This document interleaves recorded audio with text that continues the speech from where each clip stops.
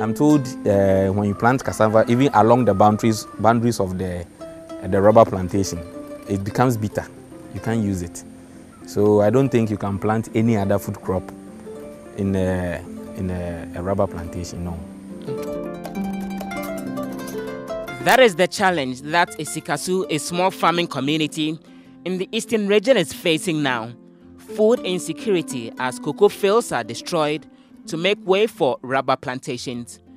This community is inhabited by farmers, more than 10,000 of them.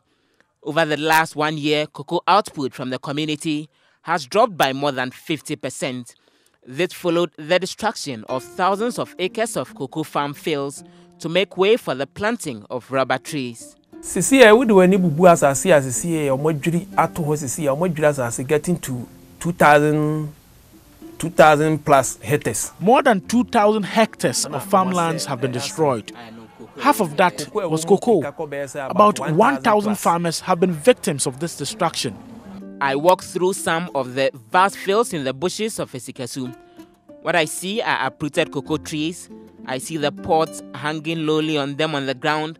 I walk on tree stumps and leaves of the uprooted cocoa trees. No Isikasu tree can be found over there, or are demolished from the land. What has been demolished? The cocoa farms have been demolished from the farm, from all the farms, and they have planted new rubber plantation over there. So when you go there, you see only rubber plantation. You see nothing but rubber plantation. I meet frail-looking 63-year-old Daute lying on plantain leaves somewhere in the deep bushes there. His 5-acre cocoa farm, on which he had grown other crops as well for the last 30 years, was destroyed in the year 2017, leaving him with no property to hand over to his children and grandchildren. As secretary of the Cocoa Farmers Association explains, plans are underway to cut down a lot more cocoa trees in the area. The Ghana Rubber Estate Limited, GRIL, has acquired thousands of acres of land around here from a disputed chief in the area for the rubber plantations, majority of which are cocoa lands. Some rubber company who have come to acquire a land over here. All the land around us, they say they have bought it from the chiefs. So they are destroying all cocoa farms and any other product on the land. Plantain, coconut, orange tree, and everything on the land they are destroying, including our foodstuffs, maize and cassava and anything on the land, they are destroying it. Usually, because cocoa trees yield pods seasonally, farmers would plant food crops between their fields. They rely on this to feed their families until the cocoa harvest season is due. Growing rubber on the field will not allow the farmers to plant food crops in between because it sucks virtually all the nutrients in the soil, and also because of the pungent smell it emits during harvest. As a result of this, Chief of Isikasu, Berima Kwabna Tando, says the community is struggling to feed itself. Now there is hunger in Isikasu. The destruction of the cocoa trees also led to the destruction of food crops. This farmer puts the food insecurity problem into perspective. At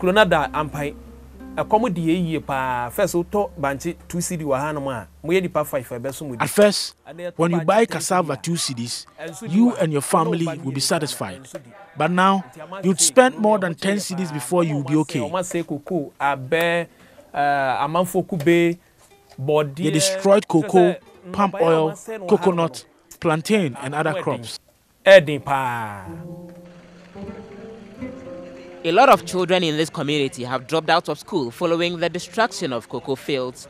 This is because they can no longer benefit from cocoa scholarship schemes following the destruction of farms. The secretary of the Cocoa Farmers Association says the rubber plantations will not benefit the community as much as they benefited from cocoa. More poverty, because already farming is a very hard occupation. And if you are able to make your farm for so many years and one day grader and all these machines will come and destroy it, you know that you don't have a future.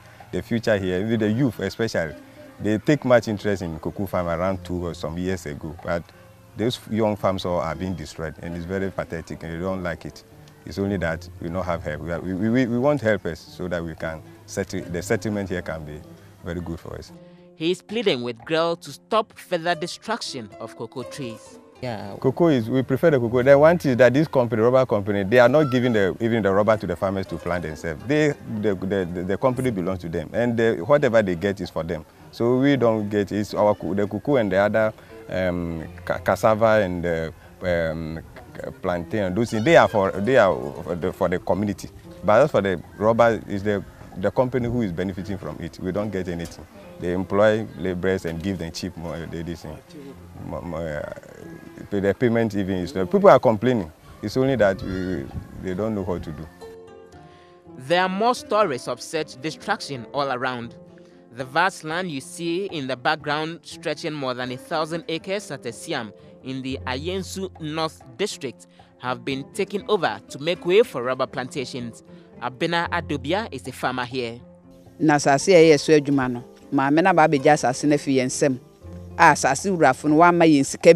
They've seized the land from us without compensation and destroyed the cocoa. So we are suffering. We want our lands back.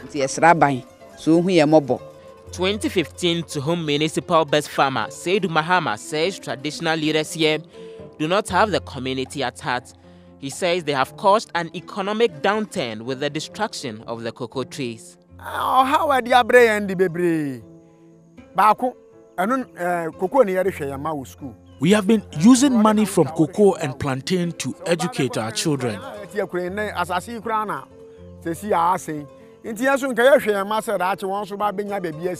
Now they have been destroyed. Where can we get food?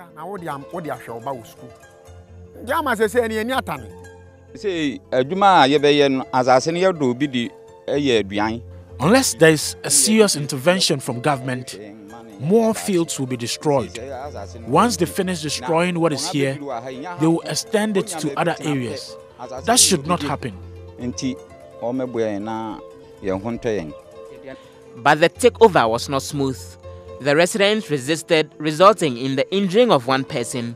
A businesswoman who led the takeover went into the community with armed guards. It was expected to be a hostile meeting because the residents had earlier protested, and it eventually turned out so. When we met as a community, we insisted we would not give the lands to them. They had land guards and they started shooting. One person was shot in the leg. 44-year-old Bismarck Nete is a palm wine tapper and father of 8 children. September 17, 2016 was the worst day of his life. When the resident protested the takeover, he became the collateral damage. He was shot as he tried to escape the chaos. The bullets riddled through his feet. Unfortunately, due to poor treatment, the leg is getting rotten. They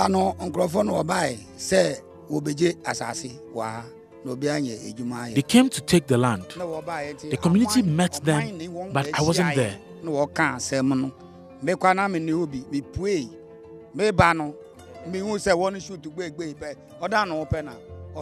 Whilst approaching the meeting venue, I heard the gunshots.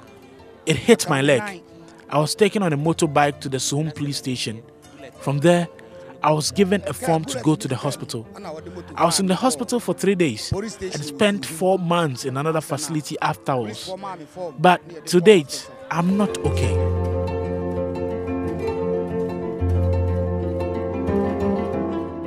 He struggles to walk. His wife has divorced him and now he struggles to take care of his children. Bismarck lives in this mud structure. He is unable to properly treat his feet, using old rags to tie it up instead of treated bandages. I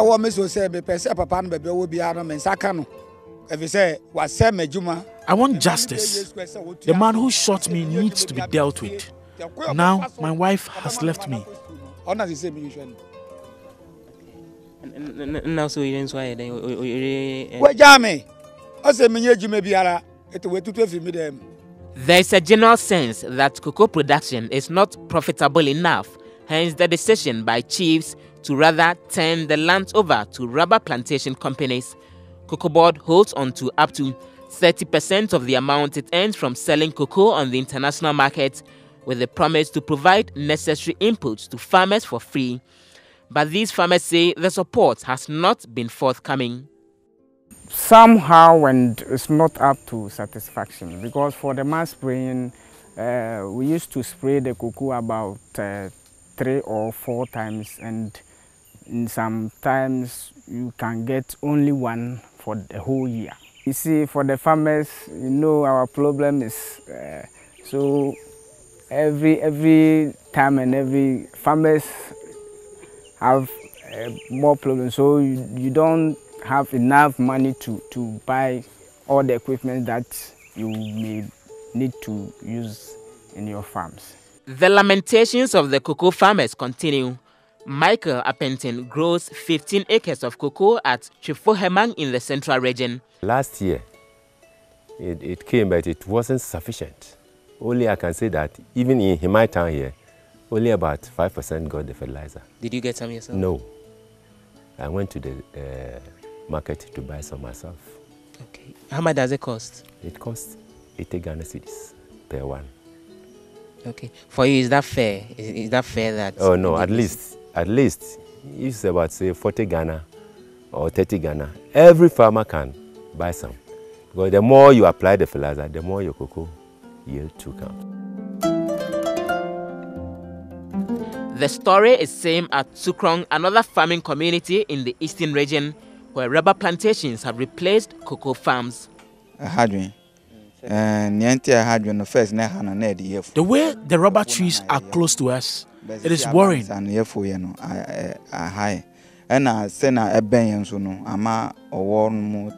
It has brought snakes to our homes. I don't want it here. It has affected our community. So, in several parts of the central, western, and eastern region, rubber plantations continue to expand. In my area, the Himai Lower Dentra area, is one area that the lands are so fertile for the growth and maintenance of the cocoa crop. Unfortunately, in recent times, dating back since I came in, about the last 6 or 7 years, we've seen a creeping trend of people also interested in rubber plantation who have been to my area. In fact, I have met some farmers who have been approached by people who have formed some kind of cooperative around rubber plantation and have managed to convince some of our cocoa farmers. And some of them are cutting down their trees, and some of them are going into totally new production lands which otherwise could have been used for the cocoa plantation are now being rechanneled to be used for rubber plantation. And for me, this is quite worrisome, looking at the fact that revenue from cocoa to the nation is so significant. And this is something we need to look at. The Chufu Lower Hemandencha district in the central region is one of those areas where we are seeing a lot of this springing up when it comes to rubber plantations. What you see here in the background is a huge rubber plantation here in this particular district. This is a 30-acre rubber farm, and the interesting bit is this: it belongs to only one person. One individual owns this huge tract of rubber trees that you find here. Ibrahim Sali, that's its name. Well, he's not the only one who is into the business. There are a number of others, and this area has largely been known when it comes to the production of oil palm and even cocoa. But since the year 1997, a lot more people have been venturing into this particular trade when it comes to the growing of rubber. You tap it. You've got tapping knife. So you tap it from this place round. You see there's a spout here. So when you tap it, when you reach it, then you stop. So it will be dropping for about 3 days. This one will be almost full. Then when you take it, you pour it in a thing. You pour all. Then the next day you come that it has dried. Then you gather it up. You make it bulk. That station, that place is the station. The cow come and take it. Then they go and weigh. About how much do you earn from it? Maybe every year or every month? Every month, roughly. Let's take it. Okay, it hasn't grown to the extent it will come too much. So about 500 Ghana, 600 Ghana a month. Deputy Minister for Employment and Labour Relations, Bright Rekubrobe, is worried about how a lot of cocoa farmers have been lured into the thinking that their lives will be better off growing the rubber tree. What I know the rubber plantation is doing now is they get the farmers, they let them put themselves into groups, they give them the seedlings, and then they also pay some amount of money as seed for the farmers to begin working on these. And that's what is not happening in the cocoa industry. But quantifying the seedlings of the cocoa crop and all that, farmers should know that it is a kind of a buy incentive from the fact that they are part of the entire cocoa production process. And the process that comes, some of it is used in the production of seedlings and giving back to farmers who want to go into cocoa farm. He is calling for increased education for all to appreciate the usefulness of the cocoa pod to help avert such destruction in future. If it's about incentive, if it's about money that are making people shift and so on, we should be able to explain. The extension agents of Cocoa Board should come up with awareness creation programs around the cocoa crop so that farmers know that it is a sustainable crop which you can rely on and which can give you more money with the use of best practices in the industry. But there is a general downside to the story. It's a case of history repeating itself. Ibrahim Salih has a 30-acre rubber plantation at Chifo Heman in the western region.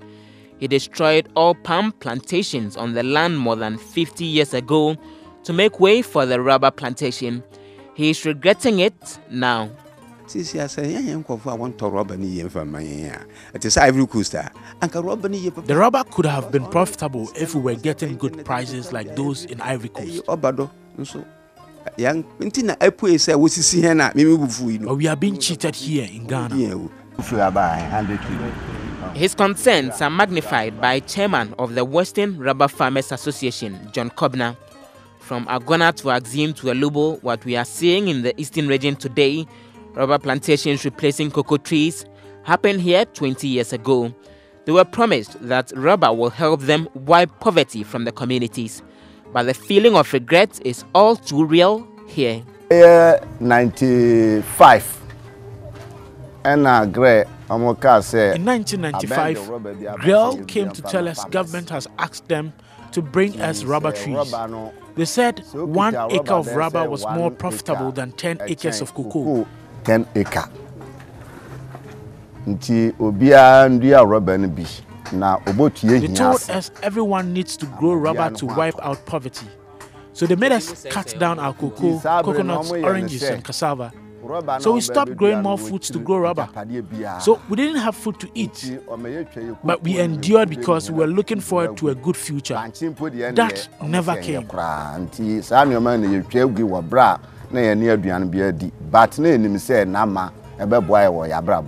He says in the mid-90s, these communities struggled as food prices hiked following the establishment of rubber plantations. Homes broke down as couples separated because of hardship. Mr. Kobner is actually considering cutting down the rubber trees to replant his cocoa. No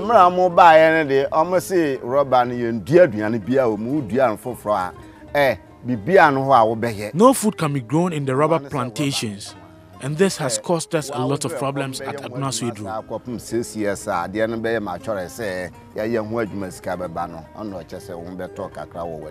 Food prices went up. Unfortunately, the expected good profit from rubber plantations didn't come either. In the Ashanti region, cocoa fields are equally under massive destructive pressures, mainly from the activities of illegal miners who continue to bring down cocoa and other farms with impunity using heavy machinery like excavators. These problems are most prevalent in the Asante Achim, Ejiso, and Amansia West districts. Joseph Albert Kwam is MP for Manson Kwanta. You see, cocoa is the backbone of this nation. That is what is saving this economy. You see, our economy. But the situation is, all our cocoa farms are going. Year by year, we don't get the cocoa output target. And this is very serious. What is causing that? Illegal mining. Illegal Chinese miners are attacking us. The sadden of it is not only on the cocoa farms. The other side is the shoot and kill system. They are killing Ghanaians brazenly.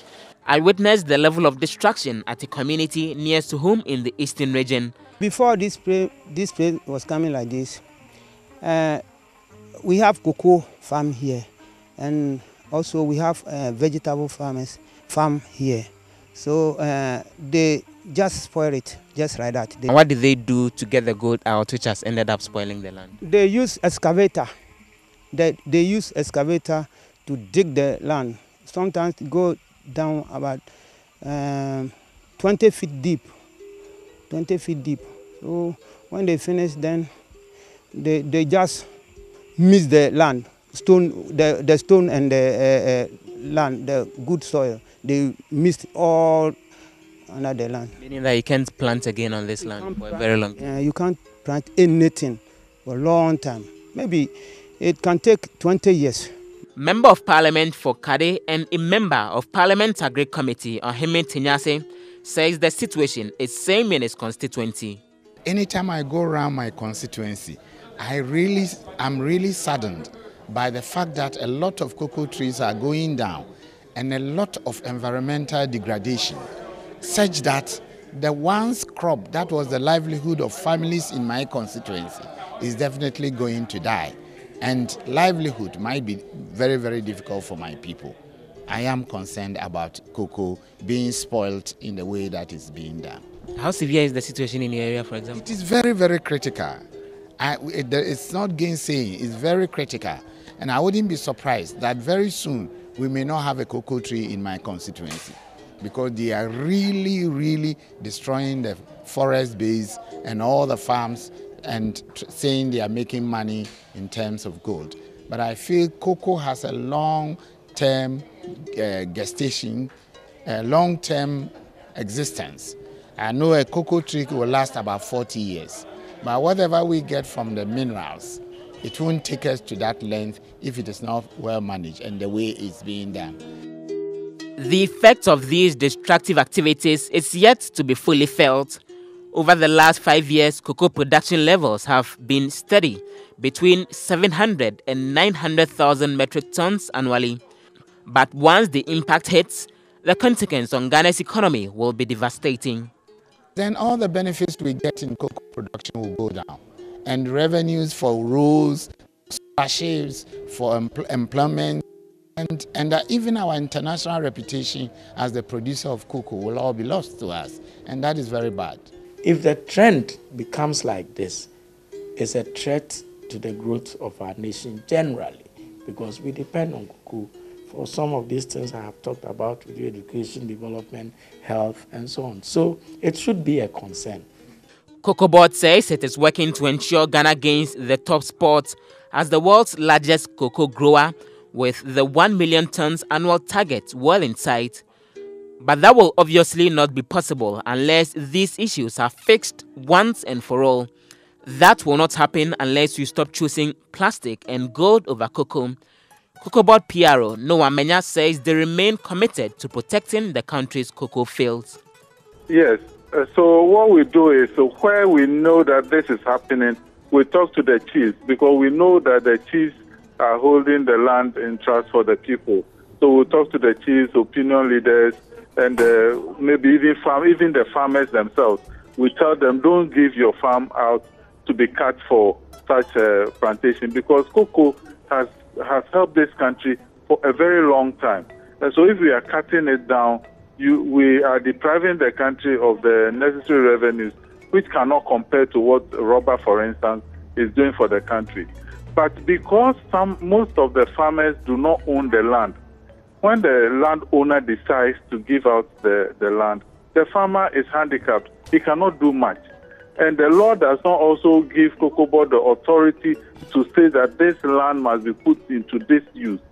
And so all we can do is the advocacy, which we keep doing, and then appealing to the farmers that instead they should go into cocoa cultivation rather than cut down the cocoa for either rubber, or some are even selling the land for illegal mining and that sort of thing.